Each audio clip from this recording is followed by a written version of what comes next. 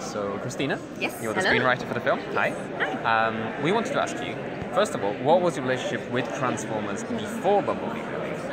I always loved Transformers as a kid. Okay. I'm not gonna lie, I was really bad at transforming Transformers as a kid. So you like the characters but not the toys? No, I loved the toys Okay. more. I just was bad at them and I still am. It's embarrassing. Okay, I had to okay. have help the other day transforming my Bumblebee.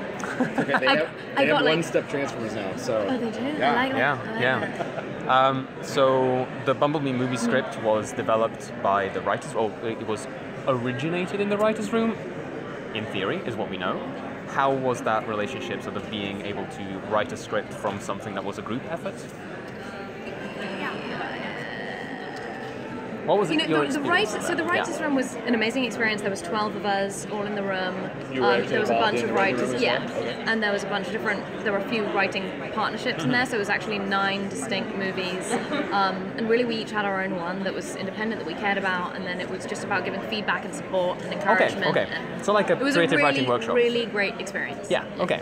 So your feedback went into other scripts and other people's feedback came into yours, but then you were the one who developed your script to completion. Yeah? Okay. And so how did you write a character who can't speak or can only use radio? Like, what was the difficulty in doing that? It's a challenge, but you know what? There have been a bunch of movies that have done it really, really well, and I'm definitely not the first to do it. WALL-E is one of my favorite movies. E.T. is one of my favorite movies. Some of the best characters can't talk, and there are lots of different ways of getting emotion across, and we are very, very lucky that we have Travis Knight, who could not be more of a pro at getting emotion out of a non-speaking character, so that was very exciting. That's cool. So you said you liked Transformers as a kid. Which one was or is your favorite Transformer, except Bumblebee? Oh, no, that's not fair. Well, I'm going to give you a really annoying answer. That's fine. Because it's not even a real character, or maybe, and I don't know the character's name, but it was the cassette. The cassette, which one? There's more than one. There's more than one. What did it turn into? Was it a tiny robot? Was it a tiny bird? Was it a tiny cat? There were options of it turning into different things. No, they're different characters. Oh, mine turned into a cat, but it looked like a little jaguar. Ravage, yes, Ravage. I literally didn't know there were other ones that could turn into other things. Yeah. I just had my one and thought it was awesome. We need to meet up after this and we'll show you some more. So if you could be a Transformer, who would you be and why? Ooh. You can choose Bumblebee if you want, but you need to give a good reason.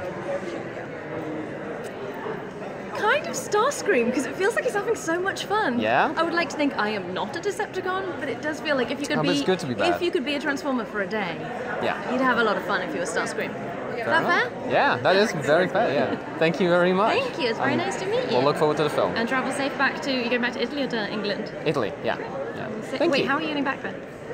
Swimming. Which airline do you take? Swimming. It's really annoying now. There used to be the direct flight to Pisa from New York, and now they've cut it. No, I'm doing Seattle, Paris, Florence. Thank you. So annoying. The Delta took it away from us. It was great while it lasted. Delta, it was like 3 times a week. It was very nice to meet you. It's very nice meeting you too.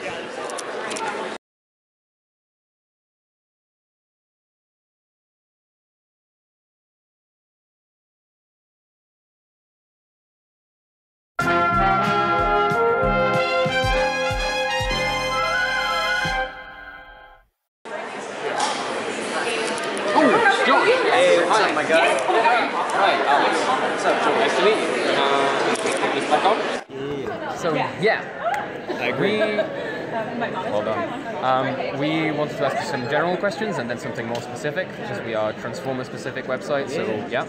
So we wanted to ask you your relationship with Transformers before the Bumblebee movie. Like, did you know them? Did you play with them? Were you a fan? Yeah? Yeah, I mean, McDonald's had them, and then the Happy Meal one, And before that, actually, it was when Transformers Armada, the show came out. That one followed Hot Shot, and that was the show that I would watch as a kid. Yeah, like, that's the one that I, because I'm not old.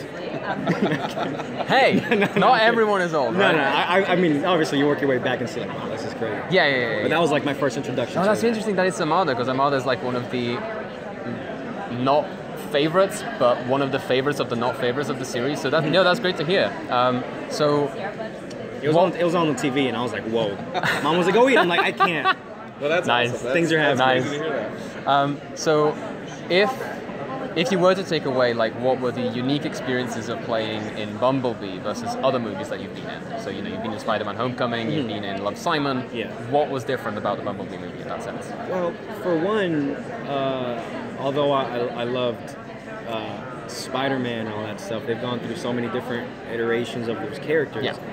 But the great thing about having this be and it being an origin story is that I'm actually inserting myself into the existing story of the films in some weird way, you know. And I remember being 11 and watching Shia and Bumblebee do their thing, and now to step into those shoes is humbling and a blessing to be able to tell the story to kids who are my age, and they'll be able to see that movie and carry on the tradition. As long as you don't become actual cannibal Shia LaBeouf. Yeah, I'm not gonna. Although he's a cool guy. But he is. He's cool. Yeah. So in terms of like bringing your own skills, your own skill set to the movie, like your comedic skills in particular, did you have a chance to do much of that in the film? I feel like, definitely watch out, because I feel like I am definitely the laughs of this film. Yeah, the comedy relief? The comedic relief / little romantic blasé, this and that. But it's cool, it'll be great. A lot of laughs for my character. Good to hear. At least I would hope. I hope they land. We'll find out. We'll see. I'm sure it'll work. Hey guys, I'm pretty good. See? We laughed. It works. We need a little more confidence, you know? Like right? So... I always feel like, damn, do people understand my sarcasm? What sarcasm? That's awesome. But exactly. What sarcasm? Do I mean it? Do I not? Is it a joke? Am I great? Am I not? I'm sorry, dude. So, if you could be any Transformer, who would you be and why? Hotshot, because he was he was the main guy in Armada who was kind of stirring up all the trouble and whatnot. Oh, this is such a good answer. This is such a good answer. I didn't even know Bumblebee. Like the first guy for me was Hotshot, and then I'm like, who's this Bumblebee? This is not Transformers when the movies came out. And then I learned, this is the second. This is their fighter from this. Oh, okay, but Hotshot was my first one, so I got to go with Hotshot. Scotty P and Counterpunch and Bob are gonna they're gonna flip out. Like some of our other admins are gonna flip out. I've seen it. You see, I've been it. Yeah. Oh, well, thank you very much. Thank you so much. Yeah, thank you. You guys have a good one. All right, have a good one. One more. Let's go. Yes. For one, as a kid, this is the franchise that I really gravitated towards. It's something that was very dear to me. It's something I saw at 11 years old, and it feels crazy and humbling to come full circle with it. It's something that I grew up watching. Now I'm a part of it, and now there'll be people who are my age who will be able to watch this. So to be a part of especially such a great franchise is really just great. Oh well, it's like how is those Transformers movies different from the cartoons and stuff? It's totally different. I mean, what Travis does with the characters in this story has, so much heart. I mean, I think you'll see a side of B that you've never seen before.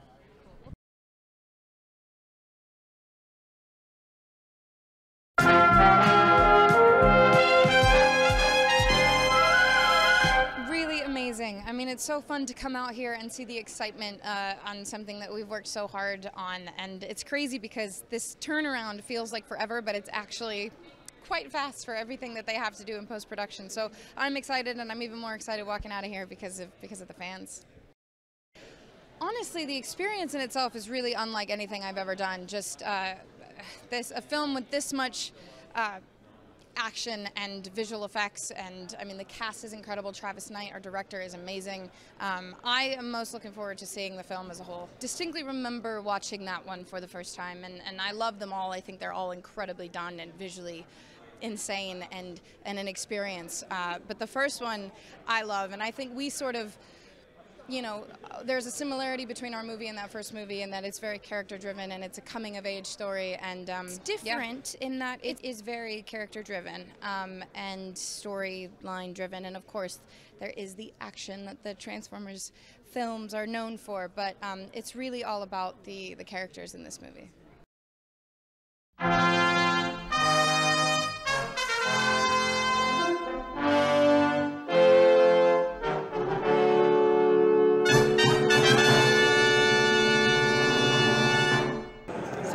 One question? No, just cool. We're just drinking. He's always been the one Transformer that had the deepest connection to people, whether it was sympathy for humanity And I think that's an interesting thing. Why is that? You know, he's a stranger in a strange land. Why does he connect with us in a way that the other robots don't necessarily? And I thought this film offered us an opportunity to explore not only why that would be about him, but what does that say about ourselves? So to me, it felt like it was a real great opportunity to dive into one of these characters on a smaller scale and figure out what makes him tick. And I think we did it. Thanks, guys. Thanks very much. Yeah. Thank you. Leaving? Yes. Okay. Okay, thank you. Yeah, let's sign it. What was the exciting part? Of course, you can go get this. Yep. I'm just leaving the audio running. Is that okay? Yep. How is it running? Yeah. But I did make sure that if I was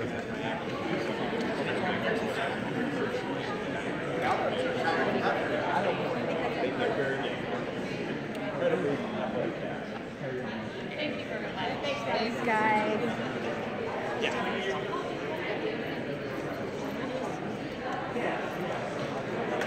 I've been going to Paramount for 10 years. Be aggressive and try to get in there. Yeah. What do you want me to ask you? Pick a question or two. I don't know. Introduce yourself. I like Seibertron.com. What is the most fun? What are the ones that we came up with? Thank you. Do we have a chance to ask him? Travis, yes, Travis, hi, thank you. Nice to meet you. I'm not kidding, 30 seconds. 30 seconds, yes, okay. Your favorite Transformer except for Bumblebee, what would it be? On the Autobot side, Wheeljack, he's awesome. Yeah. They were the first two that we saw in the cartoon. Yeah. And on the Decepticon side, I love all the waves, but I would have to say Soundwave, yeah. Excellent, yeah. And so if you could turn into a Transformer, who would it be and why? Oh, Jesus. I don't know, man. I mean, you probably have to go Optimus Prime because he's the toughest one. Okay. But I don't really feel like a Peterbilt Optimus truck, Prime though. it'll be. Yeah, all right. Thank you. Guys, Thank you, Travis.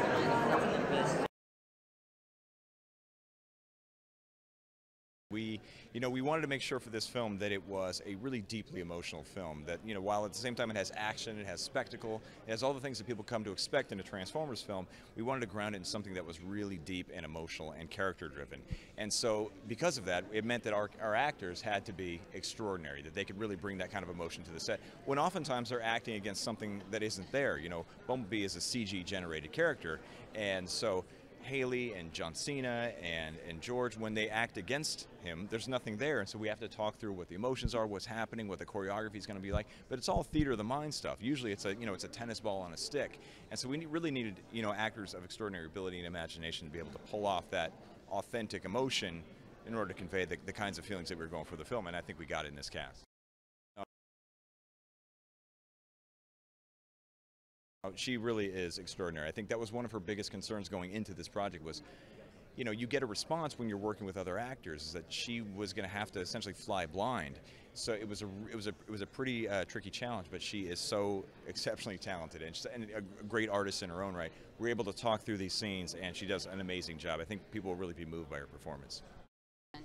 There are analogs. There's a lot of it that's the same, and then there are a whole host of things that are different. I mean, my animation background, going back 20 years, really did help me in the sense of, one of the main characters in the film is an animated character, and so that same kind of disciplined perspective that I bring to animation, I was able to bring to that side of the performance. But working, with actors, on locations, there's all sorts of challenges in a live-action film that you never experience when you're in a controlled, contained environment when you're working in animation. It just required me to be a little bit more nimble than I typically am, and it's a lot faster. I mean, my last film, Kubo, took 5 years to make. This one, we were done shooting in a matter of months, so it's a lot faster, but it was an amazing experience.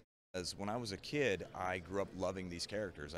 They meant a lot to me. I had these toys, I watched the cartoons, I read the comic books. So the idea that for a 10-year-old me would grow up to make a film about these very same characters that I loved, it really is kind of extraordinary. I feel like I'm very, very lucky.